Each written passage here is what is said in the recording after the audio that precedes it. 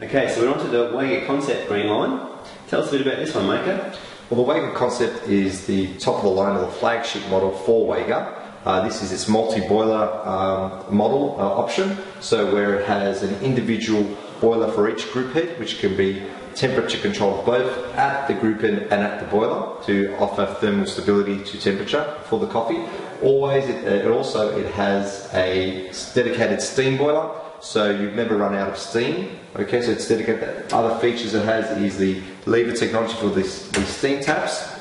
As well, you also have 2 volumetric settings for the hot water as well. Also volumetric touchpad controls up to 6 selections as well. Other features that it only comes in the raised heads as you see it here, but it also has the pull-out tray for the smaller cups.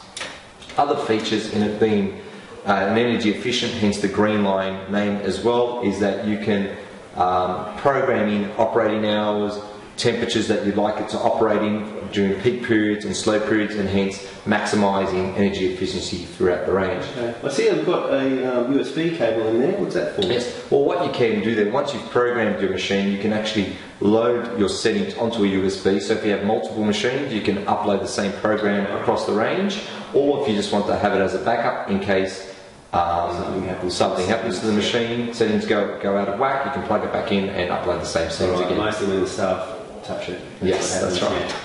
Okay, cool. I saw these at the trade fair, and they look really great from the front. They've got these LED lights and stuff. Yes, so what they do have is, from here you can see along that some strip lighting on the sides, LED lights, but also they do have barista lighting as well, so you can turn those on obviously when you're in operation mode, and it lights up the barista work area as well. Okay, what colours do they come in? Okay, as standard options you'll see it as the brushed stainless steel as you see it here, and the back panels come in a finish in a white, black or red, but there is also the option in a total black, so the whole machine is finished in a total black finish. Alright, awesome. Thanks very much, Maico. Okay.